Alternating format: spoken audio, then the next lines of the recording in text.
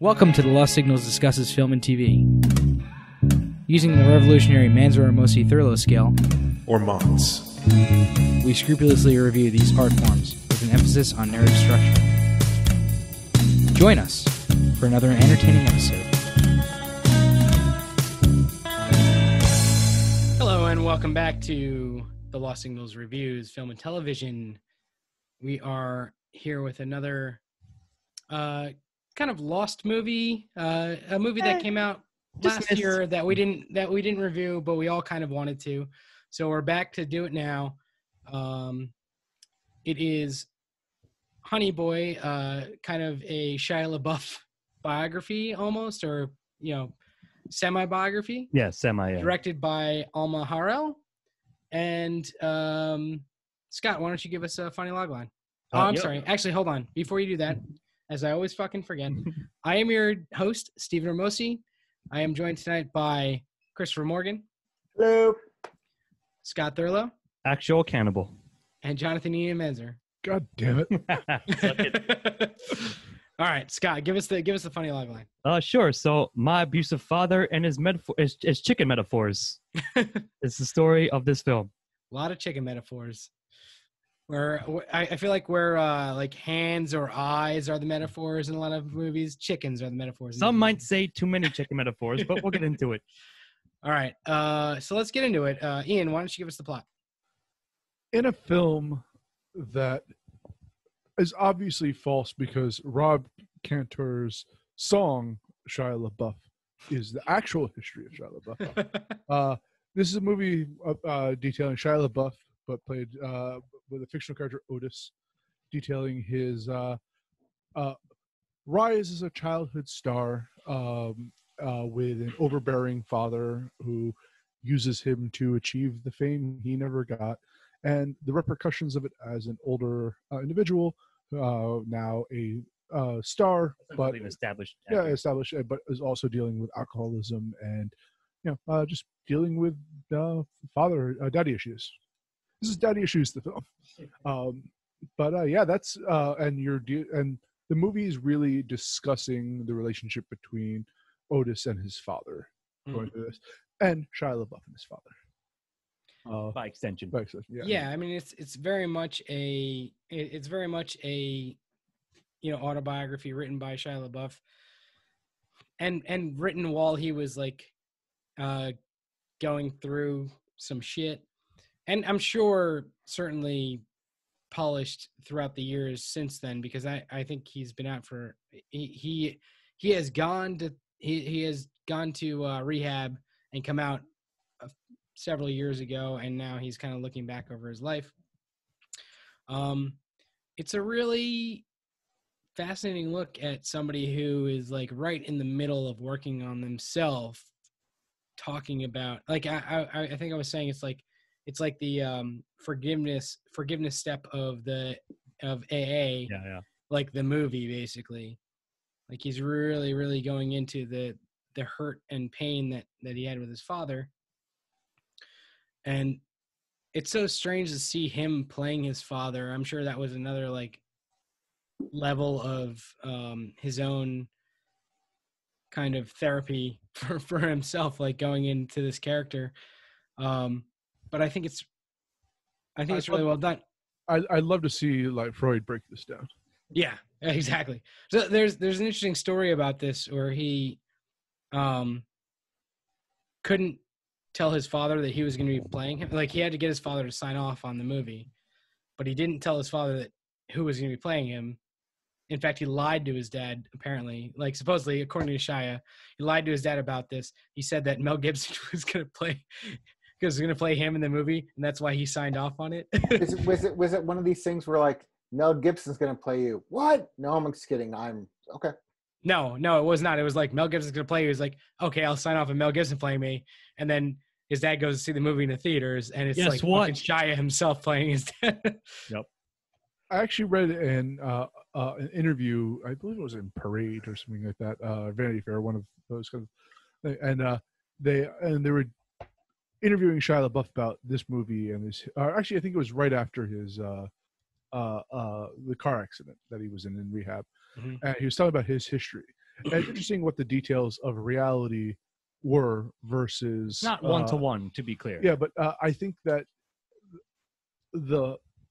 it's not an autobiography in the sense that a lot of these events didn't actually happen, but it's capturing the emotion of how he felt about his father. And I mean, I believe the true story is he got a job on a Disney series, and his father was paid to chaperone him, and they lived in a motel for a long time. But it's not like they were hunting for work like in this one. It was, but again, it doesn't matter how it's different than reality. I think they does a great job of it's what he wants to say to his father, and he actually has Otis, in a sense, I think, say a lot of things to his father that Shia wanted to say to him. Yeah, absolutely. Yeah, so maybe that leads over to themes, but if we're talking about scores, like I'm looking at very least a very strong 2, and I could easily go to a 3 because it's not a long film. It feels like I think they pack a lot into a short time, and I think that's a credit to both the directing and the acting and the screenwriting itself, or the script writing itself. So like, yeah, I would say mark me as a 3 for now. I could be talked down a little bit, but I think because of the fact that it's trying to capture that sentiment that you just mentioned, I think that's literally the heart and soul of the film. So the actual events, like, it's not like the most compelling story, but the compelling part is the relationship. So I think that is the skeleton upon which everything else goes around. So given that, we're talking about structure like that, generally I find it cheap when movies show the end first and then but I think it actually worked quite well in this because they showed the car crash, the repercussions, and then they're showing how this flawed person became who he was. And it's not a level of mystery. It's in a sense, it's so you're drawn in with that mystery of how, and then it goes to a character piece. So I'm actually leaning on a 3 as well. Ian, I'm gonna tell you. I'm actually going to tell you why this works, because I agree with you. Usually in TV, when they show you the end first, it's because they realize they have a shitty episode, and they want something to keep you they want you to keep you tuned in after the teaser. But actually, in this thing, they started off kind of in the last third of the story. So if you're going to pull the narrative back, his time in rehab would probably kick in 2/3 of it. And they basically started off with the beginning of the third act. Yes, I agree with that. Yep. So, I mean, that is why. No, because you're like, you generally hate this. And I'm like, yes, that is a pet peeve of mine. And thanks to Ronald D. Moore for pointing out why that is usually a cheap shot. But yeah, I am going to probably agree with a 3. This is definitely a character piece, and I would back to. I think him playing his own father worked because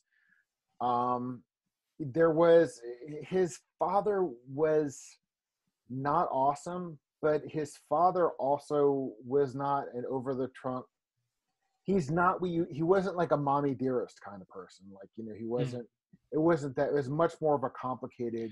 It's a much more complicated relationship. For sure. Yeah, I think I'm right there with you guys. I think I'm gonna give it a 3. I loved the way that the plot developed, and like the starting the movie on absolute, rock bottom, I think was perfect. It showed like how he got to there. It went in 2 directions. Like it went towards there and away from there in the 2 different stories that it was telling, and I think that was like really well done on that. Like, all right, I'm gonna take it from here. Like, here's how I got here with little Otis's story, I guess, and here's how I like grew from there and like kind of got to the point where I can function again, and I really like that. It's the story of kind of 3 Shias, the 2 Otises that are representing Shia, and then Shia playing his own father. Like, it's a really fascinating vehicle to tell a story and like a way to tell a story. And I think it really held my interest the entire time. Well, you mentioned that starting at rock bottom. Well, I remember he starts off like the Transformer XP, Transformers action film, yeah. and that's pretty much his rock bottom of his career. So it's even more deeper levels of meta for sure. Indeed. So it sounds like three's all around for the I think plot. so. I think it holds very strongly together and is very compelling throughout. So yeah. Absolutely. All right, Scott. Bring us into the themes of this story. Sure, certainly start. So, like as I mentioned, I think the themes are probably what this entire movie is actually based upon. Like, sure, it starts off as we just said, but it quickly becomes, as you said, Chris, a very deep and a personal look at a character piece about a relationship between, a child star and an up and coming like child star, and it's like his sort of in quotes degen father to an extent, and like. Sure, his mother's mentioned. She never shows up. She's not a character in the film, but his relationship, his situation is explored. And then how that, as you said, Steve, reflects upon old Otis, modern day Otis, if you will, played by, what's his name? He's been in a couple of things. Lucas Hedges. Yeah, Lucas Hedges. Right? Very good actor. Yeah, right? he's like, of course, like, he's the Shia XP for, the 25-year-old Shia.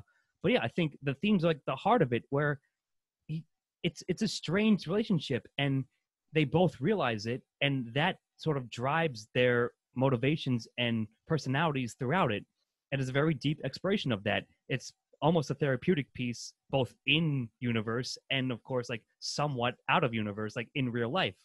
So I think that's a very fascinating aspect to it, and I think it was handled quite well. Like, you felt the emotions, like you've many scenes. Like I said, the whole thing is built upon their interactions, their rapport with each other, and it's a tempestuous relationship, but believable at the same time. So good. And the cat's in the cradle and the silver spoon, okay. Little Boy Blue and the Man on the Moon. Sure. Yeah, I mean, it's somewhat reductionist, but I'm not saying you're wrong about that. Sure, it's a really good reference, but good. I'm giving it a 1, I think, because it explores it quite well, and it's never saccharine, I guess, never maudlin, you might say, Chris, about it. Like, it's always very realistic, believable. And yeah, it goes to like some uncomfortable places here and there. But I think that's obviously the whole point unto itself too. So with that, that's my argument. That's my thoughts for a very strong 1. And go on, boys. The chicken, though. What does the chicken mean? I think Scott and I agreed while watching this. It's especially towards the end, used a little too much. Too much chicken. And I think it actually detracted a bit from the overarching. It's almost like being too clever in a sense, or I don't know. It just didn't. It didn't work necessarily. Film, I get it. Yeah. Sure. Yeah. I don't know if that doesn't detract from the entire thing. I just wanted to point it out that the chicken motif wore on me a little bit. I agree. But other than that, well, it's because there's nothing to anchor it. There really wasn't. I mean, the poop joke aside, I didn't really see any anchoring of it. It's referenced, right? Like, okay, sure. Like, it was a fine, like, early on story, like anecdote that his father tells him. But then, it's a chicken poop joke. Right. But like, or like, like I trained, blah, blah, blah, like what he said. But I feel like it was unnecessary to keep going back to it, like. Or to have the chicken lead him back to his father. Yeah, that many times, yeah. Actually, I would have been cool with that if the chicken were a symbol for something that they had established beyond the thing. And like, because, the last half of him following the chicken and ending up at the motel and having the conversation he has with his dad, there was all internal, metaphoric, whatever. And that would have worked, sure. But I didn't really understand the motif. Yeah, I mean, I agree. That's my 1 complaint, but I'm still giving themes a strong explain 1. the chicken to us. Go ahead. Yeah, what you got, buddy? All right, let me attempt, I suppose. So I don't know. I just see the chicken as the symbol of his father's like lost,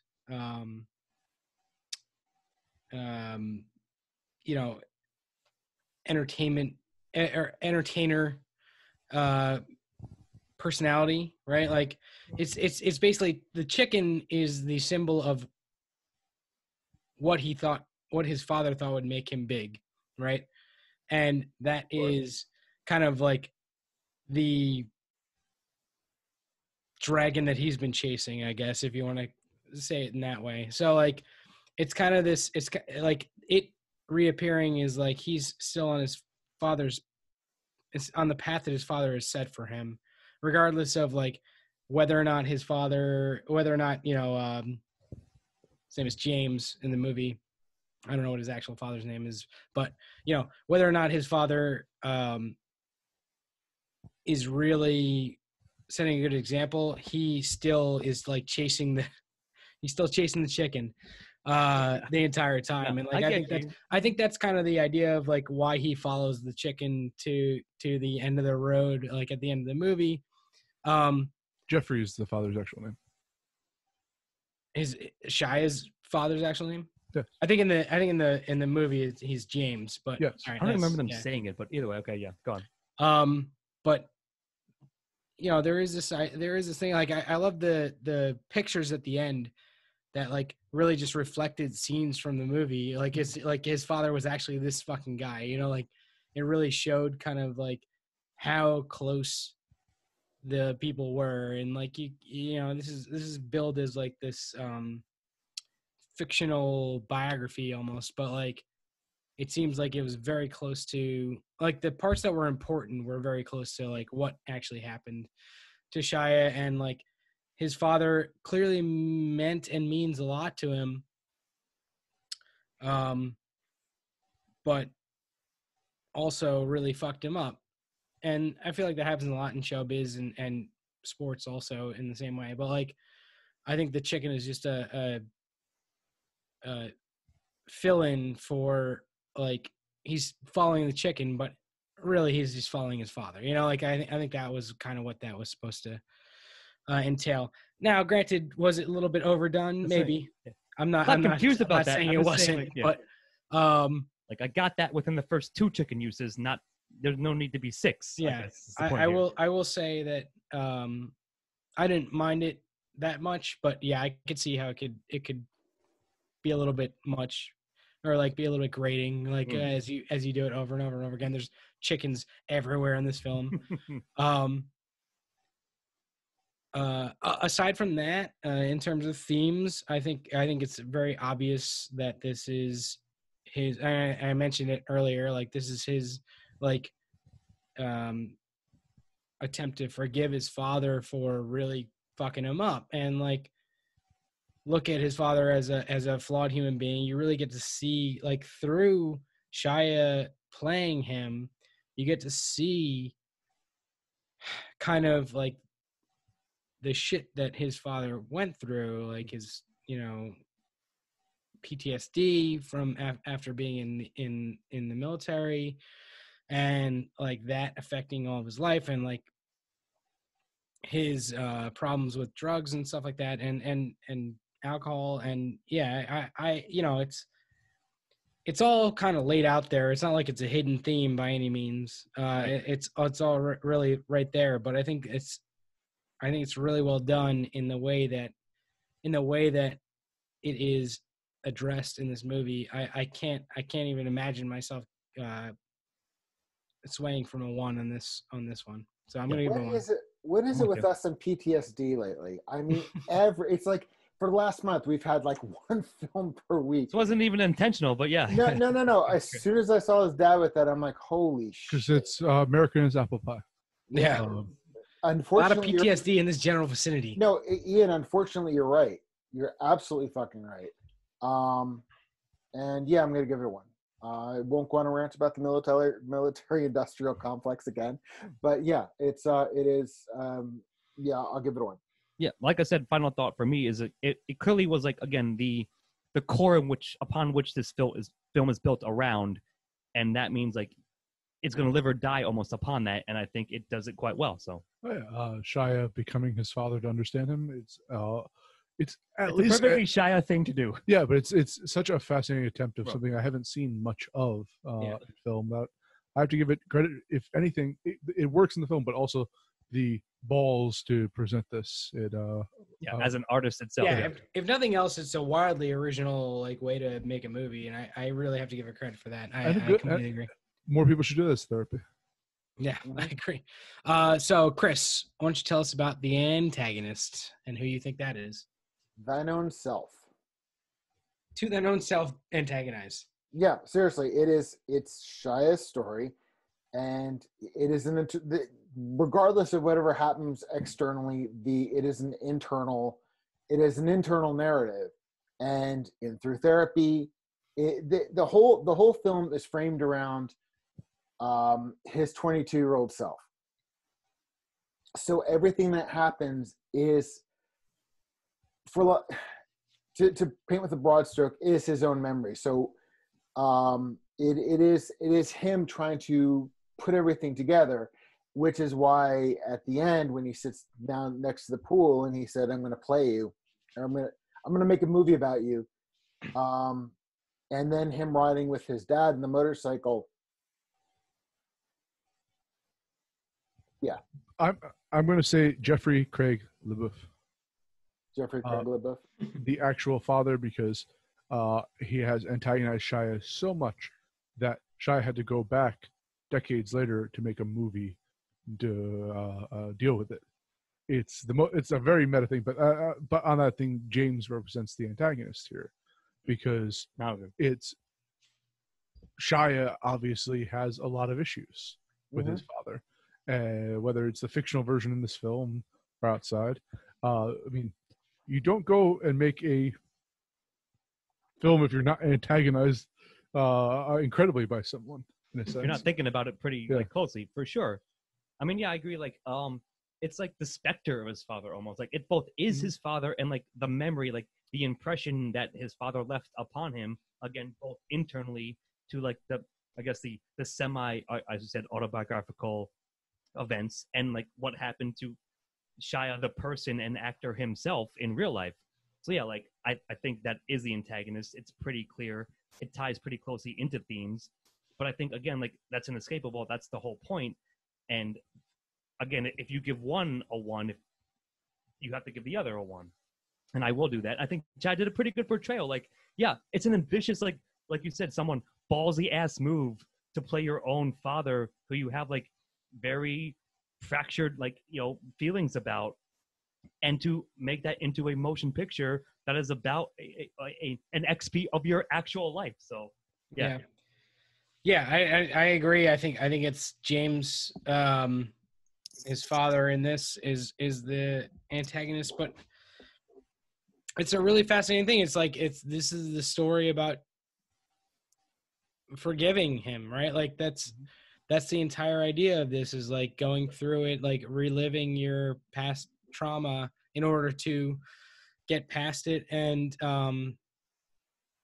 if you want to have some kind of relationship with your father again, like forgiving him for the shit that he put you through, and realizing that he's a person, like, yeah, he was kind of shitty a lot of times, but like he's also a human being, and he also had his own PSD, really. As yeah, well, 100%, he absolutely did. Like he was living through his own shit. Doesn't forgive him for any of the stuff they did to his son, but sure, but at least he was a fully fleshed out character in this, for sure. Like you saw what was really eating at him. You saw like the things about him that made him human, and you saw things that made him like kind of a monster, right? Like I will give full credit for the portrayal. Shia LaBeouf goes above and beyond. Like I can't imagine like playing this character. He's got one speed. Your own like abusive father, like kind of abusive father. Yeah. Like I can't imagine like going through that and like dealing with that, and like he really, really sells out and does the best acting that I've ever seen him do. And to be honest, I'm not a Shia hater. I know there are a lot of people that are, but like I actually kind of like his acting in a lot of stuff. But like I think this is the best role he's ever played by like a wide margin. I think he's amazing in this, and does such a just really.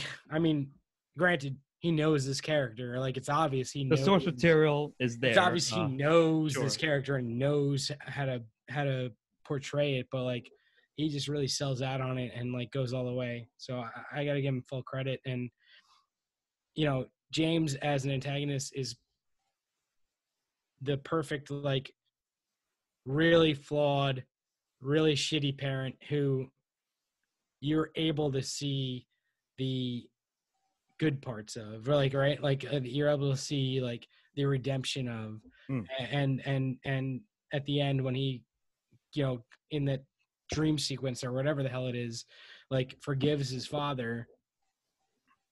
It's a really affecting scene because it's played so well throughout the entire movie, I think, and I'm gonna give it full credit for that. Yep. I agree with you guys that James is a protagonist, but I caught a lot of the more internal stuff. What did I say? You said Antagonist. Okay, that he's the antagonist, he's the catalyst, so to speak. But to me, I was twigging to more of this being an internal journey. Mm-hmm. I'm not discounting the fact that he Certainly was is that too. Yeah, for no, sure, buddy. but my whole point is, I have huge fucking daddy issues that affect me to this day. My father's a fucking sociopath. He never laid a hand on me or anything.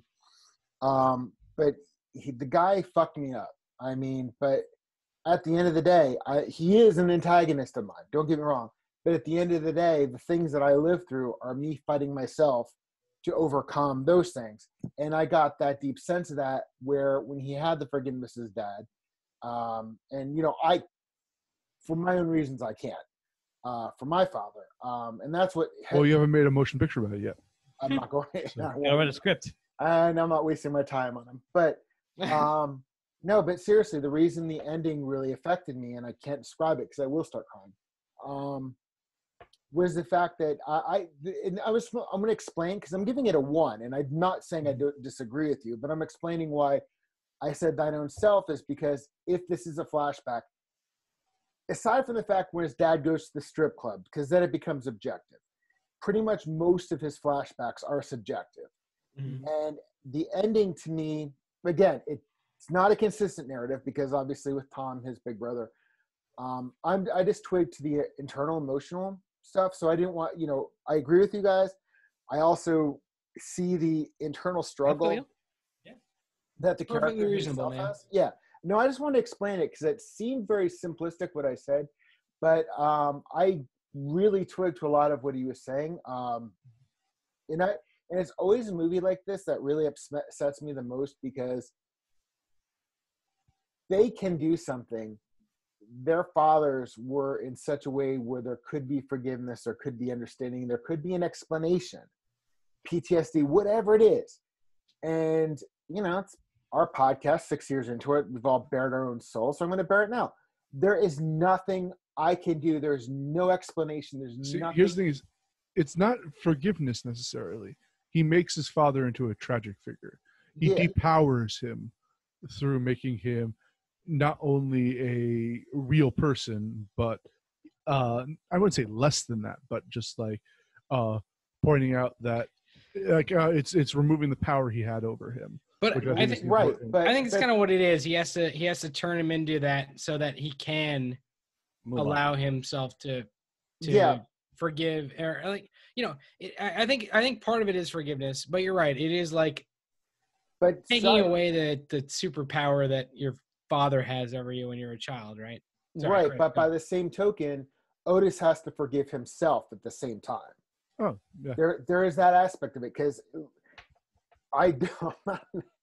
But one of the things about addiction, because I just know a lot of therapists, and I know with a certain amount of addiction running in my family, not me generally, but on the outskirts, there does come a certain point where you have to forgive yourself. I mean, any of us who have been in therapy, where you have had trauma, where you're acting out based upon something, you kind of have to. In owning, I am speaking completely of myself based upon my trauma with my father, but you have to kind of forgive yourself the times that you trust that you mirror him or you acted out because of some antagonism in your past. This is why this movie really fucked me up. This is why that's like I came over and I'm like, I'm going to Scott's now. And drink a little bit. Yeah, I did. Notice I went there and ironically enough, I hit my first 2 bourbons were pretty quick. No, because there is so much. This film is so complex in a few, I don't want to say broad strokes because it's not that, but there's so much going on, with his story. I can see the antagonist, I can see the internal thing. So there's got to be acceptance within himself. There's got to be forgiveness within himself. And there has to be at some point where he has to come to peace with his father. I mean, right. and bless his heart for doing that. I mean, Bless his heart. Bless his heart for look, I'm speaking, I mean, the fact that he made this movie and he put it all there. I mean, he got something that I'm never going to be able to have. No, I feel you. Maybe just always ties into both, but thematically as well. Like, it's a power sort of art, if not to heal, at least to help you cope with something that was traumatic to you, and this is the vehicle for that. So I think it ties in, and yeah, for sure. To wrap it all up, I'm definitely giving it a 1. I think it goes hand in hand, like I said. 1's all around for antagonist, right? Yeah. Mm-hmm. All right, sounds good. All right, so I'm gonna go on with protagonist. Otis is the protagonist of this. I think we probably all agree. There is the young Otis at age 12, played by Noah Jupe, and there is the older Otis at age 22 in rehab, played by Lucas Hedges. Lucas Hedges is this character that's kind of like, or is this actor that's kind of like blew up a few years ago, kind of the same time as. Wasn't he in X-Men or one of the X-Men? A lot of stuff. Not X-Men, I don't think, or maybe, but I thought it was First Class, wasn't it? He was in Manchester by the Sea. So. He was in 3 Billboards as well. Who are we talking about again? Lucas Hedges. Lucas Hedges. Yeah, but I he kind of got big at the same time as Timothy Chalamet, and I feel like I was always like, all right, who's in the next good movie? Like if Lucas Hedges or Timothy Chalamet is in it, it's gonna be a fucking good movie. All right, good. But I think that he does a fantastic job as the older Otis, and I think Noah Jupe is actually, I assume I'm pronouncing this correctly, it's Jupe. Jupe. Let's give him credit. Yep, for sure. As a young actor, incredible. With a tough role to play. Like I really he Intense is just like being cursed at constantly. Like, he really has to like hold his own in terms of acting, and I think he does a great job. I wanted to, on this question, I wanted to give Lucas Hedges big props for like really, really nailing some of Shia LaBeouf's mannerisms. Like just like in his acting, like they don't look alike at all, but he kind of feels like a Shia person, like especially like the first scene where he yells, "You don't know how good I am at what I do," which is something that I think Shia actually said like when he was arrested. Pretty sure that is true. Yeah. I think that's like on camera or something. Like he fucking feels like he's got that big Shia energy, like he just feels like Shia LaBeouf the entire time, like, and he does a great job of this kind of style. And there's like, I don't know, the as far as protagonists go, I think the both of them do a great job. Noah is just a great child actor. I'm looking forward to seeing his career blossom because I think that he really held his own with some very good actors who were really at the top of their game. Shia himself, and actually that's mostly it. We'll get to this conversation in supporting, but like I feel like the three, again, like I said earlier, the 3 Shias are really where this movie super shines and is very, very good. And in terms of protagonists, I think that seeing, I wonder what it was like for Shia LaBeouf himself being on this movie, playing his own father, to have to act against himself as a kid, like in 2 different stages of his life, or actually only one really, but like to act against himself, written by himself. I wonder what it was like for him to watch all of his movies. Yeah, well, I mean, this one came out after he did that stunt, I believe. I think not stunt, but did that thing. But no, like, yeah, I don't much want to add. I'm gonna give it a 1, Steve. I'll mark it 1. And yeah, like I agree. Like it's sort of like a weird, I don't know how to describe this, like bizarro interpretation because of the very fact of the very setup of it. But like the fact that for maybe it's just me being softer as I get older, but I would say the past couple of movies that happen to feature child actors, they've been pretty fucking incredible. So like maybe that's a sign of the times in Hollywood as well. But I don't know what to say. But yeah, Noah killed it. Agreed. And the fact that he had to like play off such an intense, like many scenes were so fucking intense that yeah, it's very impressive. So and yeah, and you know, Lucas has always been solid. Don't get me wrong. Like I instantly recognize him as like 22-year-old child. And like you're right. Like the mannerism thing, I think was a good point, Steve. That's pretty good. Like if you're like more familiar, like okay, I could definitely see like that being an actual thing that actually happened, right? Like it has that little like a veneer to it. He really does. Like I feel like he like went to Shia school with Shia, like and like learned how to talk. Like he's got like just his like, you know, rhythm of speaking down like really well in this. Yeah. So yeah, I mean, I don't have much more to add. You guys go, but I'm giving it a 1. So I just hope that Noah, as a child actor, isn't drawing from experience for the role he played. Let's hope. But yeah, 1. Ones. All right. I think so. Ian, talk about supporting. Well, there are a few supporting characters in this, but this is a movie about a father and a son. And yes, I would say perhaps there's 2 important characters.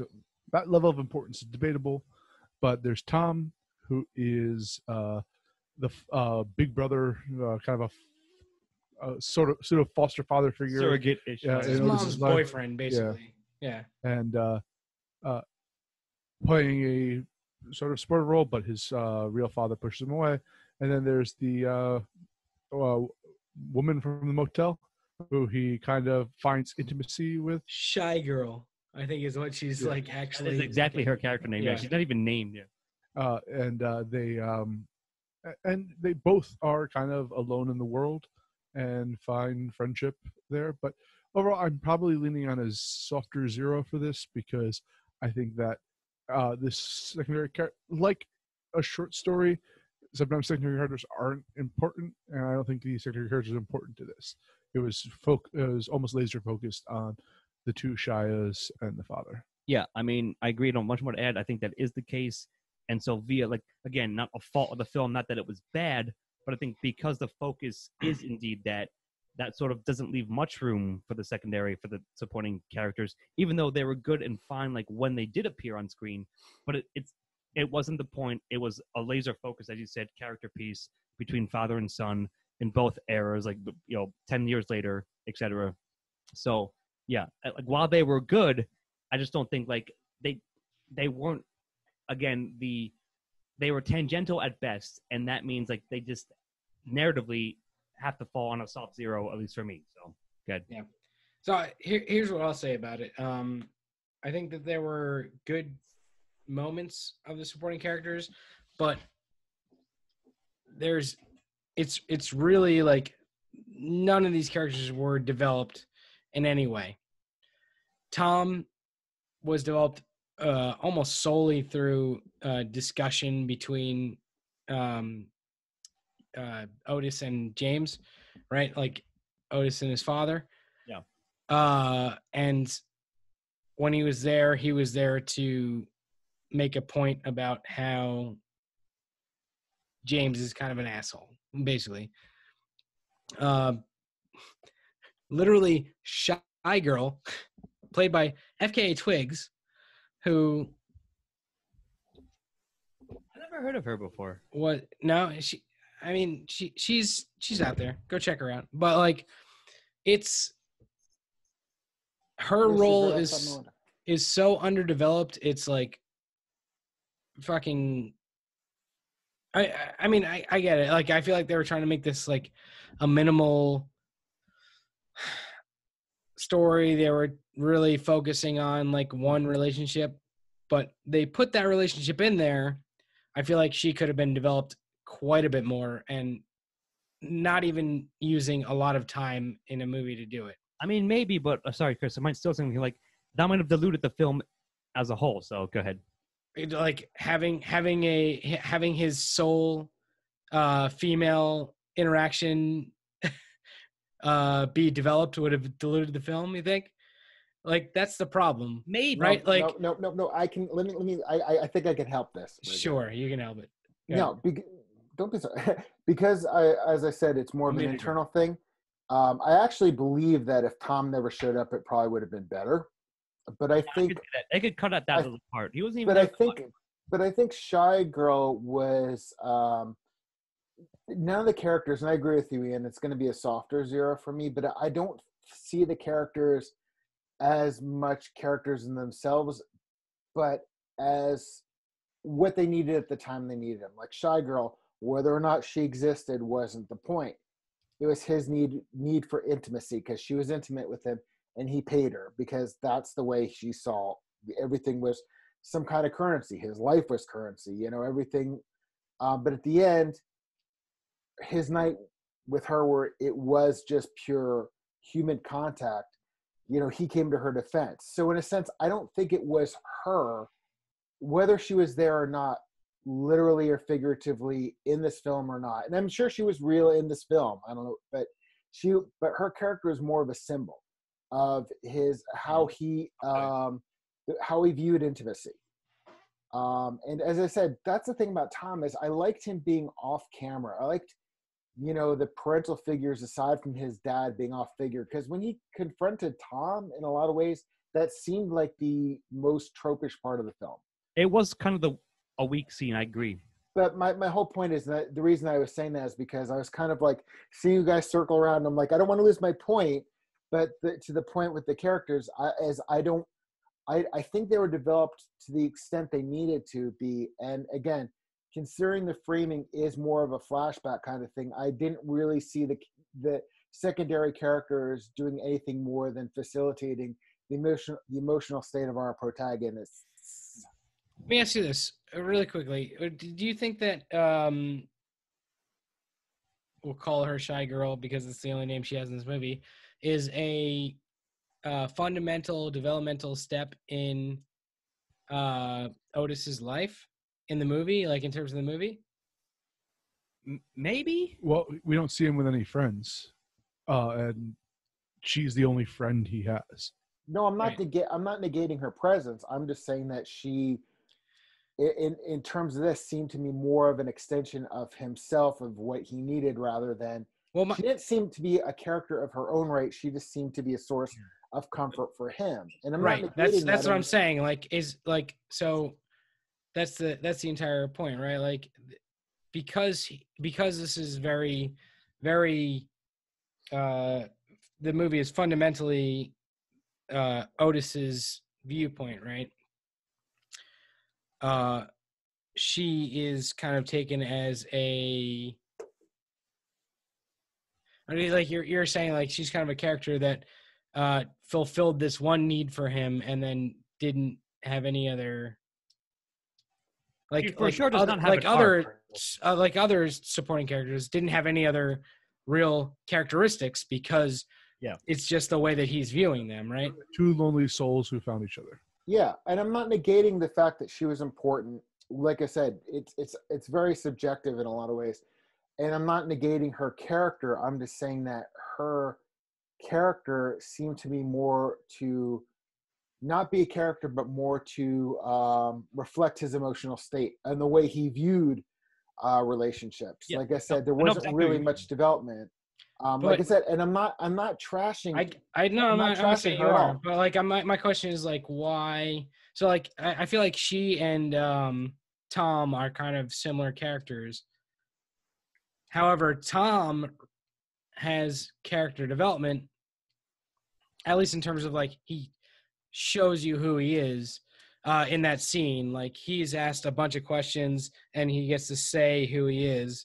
Whereas you don't actually know who she is other than what's kind of like put on her by fucking Otis, like young Otis, right? I think that like I wish that I had seen more of her character come out in their interactions than like just being what he needed, as opposed to Tom, the character who gets thrown into the pool because of who he is, right? Like But she doesn't show who she is, he shows who he is. But I think you're comparing those two characters. But which is why I think it would have been better actually if we never saw Tom, because I think it would have been I kind of agree with that. he would have been this off camera, like the mom. Natasha Leone played her mom, and she had a couple lines when she was on the phone. You never saw her mom. Yeah. You never saw his mom. In a lot of ways, I think it would have been better if you didn't see Tom, and the only person he had a connection to was this I guess she was a teenager, maybe, or later teenager. It's never really said that right. Yeah, but what I'm saying is that she kind of seemed like this angel of mercy when he needed her, and at first he kind of returns her love with monetary, and then at the end he realizes that he is missing this thing, because after that he has a hallucination. He has the fantasy where he's talking to his dad and saying what he needs, and his dad's reciprocal. And then when he actually does and confronts it, his dad rejects him. And when his dad accepts him, the acceptance comes with his dad when his dad said, "Let me show you a treehouse," and takes him over, and they pull off, shows the marijuana plant that he grew. Plants. It's pretty big bunch of roadside garden. That's a pretty decent crop to be hiding off of the 101. But right by the river there. But the thing was, it really tied into they're bonding over addiction, essentially, something that would lead to, God, I'm going to sound like a Nancy Reagan or something, but in a lot of ways, this is how they bonded. I've always thought of you as a Nancy Reagan. It's a gateway bonding. Yeah, but what I'm saying is, as I said, the supporting characters really seem to be more, I don't want to say window decoration, because they were important, but they weren't their own characters. I just want to say that if you ask me to tell about my friends that I had when I was 10, they're all going to be one-dimensional characters, because I remember only the surface details about them. But anyway, FKA Twigs is a singer-songwriter from England. She's worked with A$AP Rock and Future. Okay. Awesome. Yeah, she's been around for a while. Awesome. Yeah, you said check her out, see what she's out there. But I guess my final thought is, at the end of the day, to me, they were basically like extensions of the themes, and therefore less characters unto themselves. So that's why, it's a soft 0, but it's still going to be a 0 at the end of the day, given the greater scope of the narrative. So agree. So it sounds like 0s all around. Let's move on to dialogue. Scott. All right. So on paper, dialogue pretty solid. In action, is very elevated. Like, the performances are fucking rock solid, more than rock solid. So yeah, and Chris, we toss around, we might overuse the term organic and natural and so forth, but I think in this instance, those are the terms. I can't help but use them because there was some intense stuff, and it got uncomfortable, but that's the realism of it, and I think that's the appeal of it. that's why it's very compelling. So I'm looking at a pretty damn strong one. For those general reasons, you can delve into it more and more. If I'll open up in a second, but all I'm saying is at the outset, that's what hit me upon watching and upon reflection when the movie was the credits were rolling. So yeah, I have to give the script writing and certainly the performances a hell of a lot of credit for selling this whole film and for making it work. So this is mixing with style, but there's a scene where it melds reality with his fictional TV family.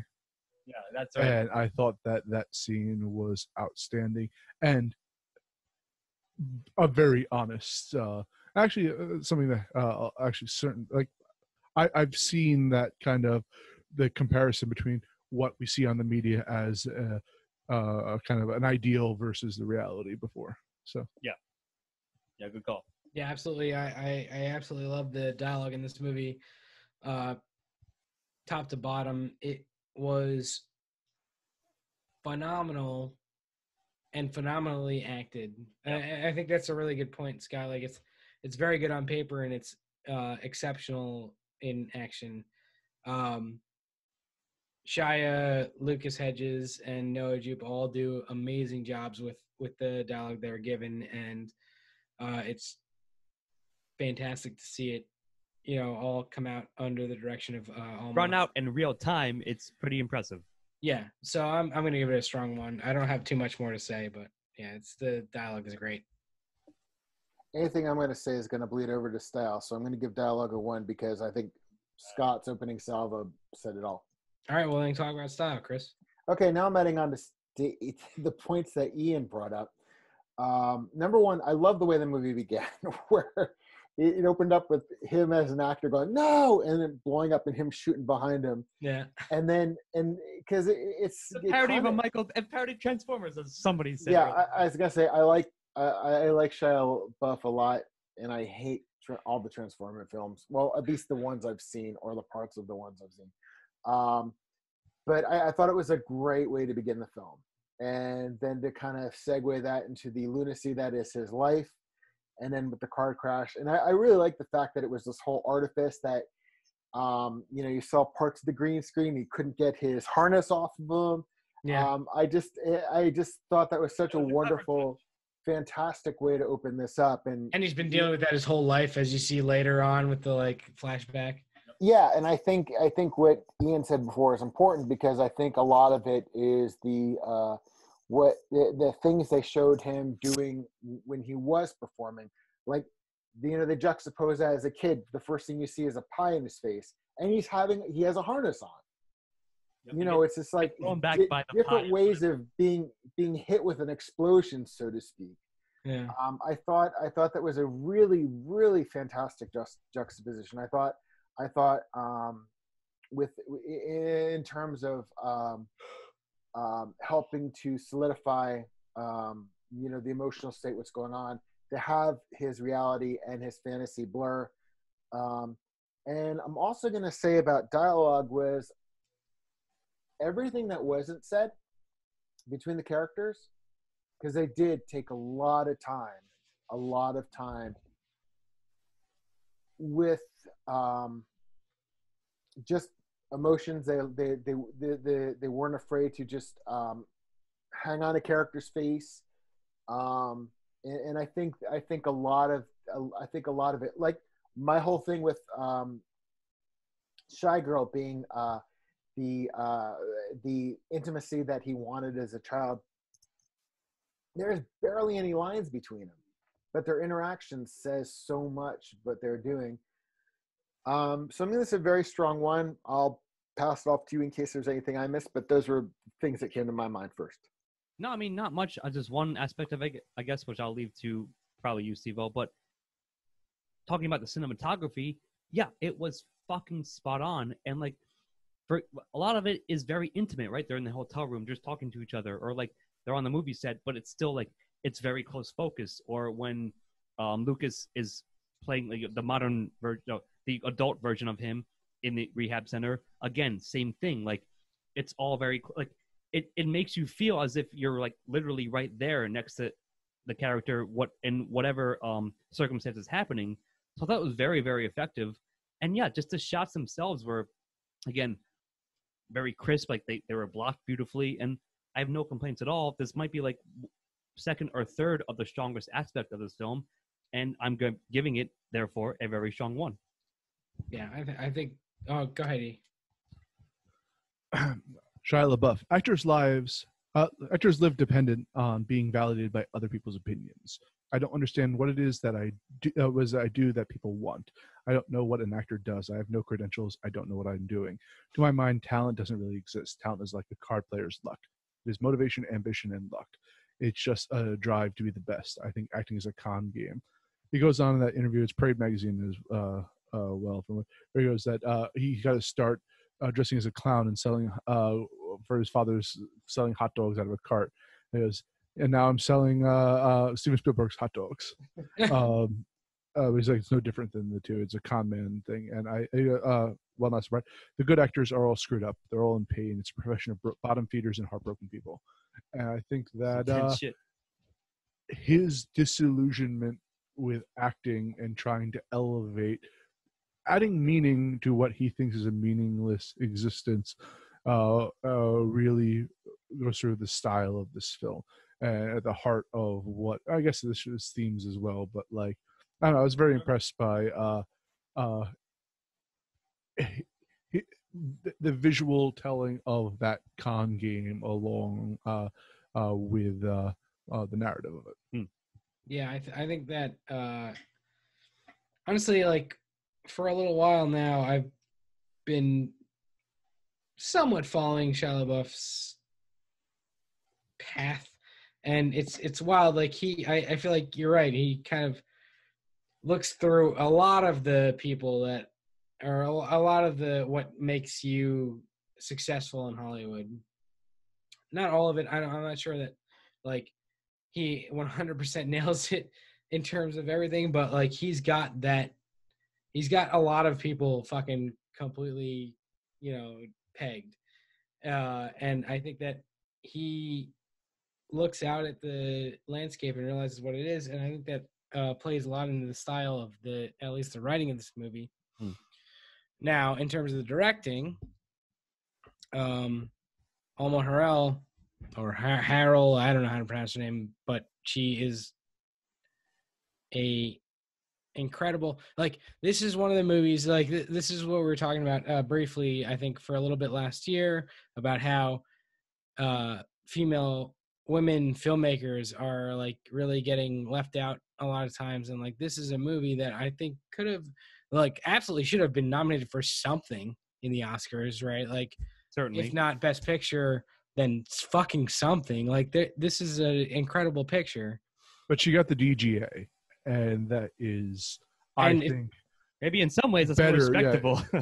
I was gonna say. Well, to some degree, like that's like being respected by the people in your craft, but it's not being respected by the world. Critics. Like, no, by the critics. The world said I the guess English Patient was Best Picture. So I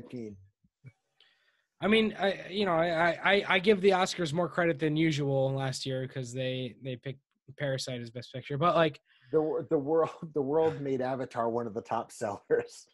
So yeah, well, exactly. Like I'm sure that there is a wide margin between being respected as a professional of your craft and being respected otherwise. But speaking purely of style, you're right, Scott. The cinematography in this movie is fantastic. The acting is wonderful. I think it was. I don't know if I was a casting director, I don't know if I would have picked Lucas Hedges to play like young Shia LaBeouf, basically. But he was a fucking great choice. Yeah, for sure. They have a really good young talent in Noah. I think he's a rising star too. I'd love to see more shit. He was great and like really held his own in some very harsh scenes, some like difficult climates, I would say.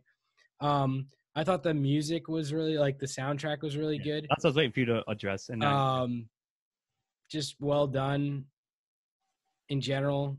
And I guess that's kind of it. Like, I think that this is overall a really well done movie style-wise, and I'm going to give it a 1. The whole package of style, I think, is a very damn solid one. So, Steve-O, you could just talk. If you have any questions about Shia, you could talk to Katie. I know. Well, I direct line to him. We should have got Katie on this podcast. To be honest with you, I was texting her before this, and of course, she didn't respond until after we started. As soon as we start recording, like my texts and messagings are blowing up. I'm like, God damn it! Don't worry. We're gonna watch just a quick episode of ours while he claps in the background, of course. But just a quick story. She's met Shia a few times, and they went out to dinner down when he showed up at Rutgers Camden where she works, and he basically got up from the table and started helping the servers bust and all that stuff, because he's just basically like they needed help or something. I don't remember the whole story, but basically he basically said these people need, they need some help on their side, so he got up and helped. I've been thrown out of restaurants for that. It's terrible. Well, yeah. Well, you ain't Shia LaBeouf, so. I was going to say, you're not Shia LaBeouf. All right. Well, I think it's one's all around for style, right? Yep. Style LaBeouf. And then we're going to go on to recommend. I like it. Wow. I was trying to go right. I was trying to like regard, but like I'm gonna go on. So yeah, this is a movie you should watch. I think it's fantastic. I was really impressed. I am kind of upset that it didn't get any love at the Oscars last year, but you know, I'm used to got being love on the New Mexico Film Festival. What's that? Yeah, it got love at the New Mexico Film Festival. Hey, New Mexico, you guys really and Sundance. So fucking did it. What a Sundance now. And that's not that makes sense. Yeah, I mean, like, I don't. But yeah, one for recommend and on to you, Scott. Sorry. Yeah, I mean, me too. Sorry, just to follow you up. Yeah, you're right. Like it was like a missed film. Like we meant to see it. We were going to like. It got lost in the shuffle last year, but it got a lot of buzz, and we were never like opposed to seeing it. And like given like the framework of it, yeah, it's fucking worth a watch. And yeah, it would be nice as well if it were nominated. Like I could, in retrospect, you could be like, come on now, like they completely ignored it. But also like cynically, I get it. Like I can see why they did it. Like, but regardless, I think it is worth a watch. I think if anyone's out there debating it, yes, check it out. It's actually not even that long of a film. I think we mentioned that in hour and a half. Yeah. Yeah. So like, yeah, it's totally worth a watch, and it's maybe not the most like pleasant experience, like as you were saying, Chris, but it is something that can affect you. So I think that's not everybody has unresolved daddy issues. Sure, but I still think it's a well done production overall. So yeah. I have unresolved rodeo clown issues, so I had trouble. But overall, I enjoyed the hell out of this film. Actually, one of the better ones we've seen recently. Yeah. And I would fully recommend it. I didn't enjoy watching this film because I found it traumatizing, though it did not take me nearly as long to get through this as a Marriage Story took me to get through. I was just saying, like, we've watched a bunch of traumatizing movies for you recently. Jesus fucking Christ, putting you through a grinder, apparently. Like, yeah, seriously, God, it's a good thing we've been doing this for 6 years, and anybody who's actually been following us for 6 years knows that at one point or another we've all bared our souls. But unlike Marriage Story, I think it would be a crime not to see this. I mean, Marriage Story was excellent, don't get me wrong. I did not recommend that because it was just really too much of a tough watch. This film is so unique in a lot of ways, and it is so personal, and it is very uncomfortable to watch in a lot of ways, but I think it is a gem. It is it's like Squid and the Whale versus Marriage Story. Both were excellent and both were honest portrayals, but Squid and the Whale is much a smaller film, is more of a gem. This comes into the whole thing where, you know, it is a very personal film. It is not an easy watch probably for, you know, people like me, but I think it really is. There's so much here to ponder, and I really have to recommend it. I think it's a great film. It's a great film. I hated you all afternoon while I was watching this thing. I'm like, fuck Steve-O, god damn it.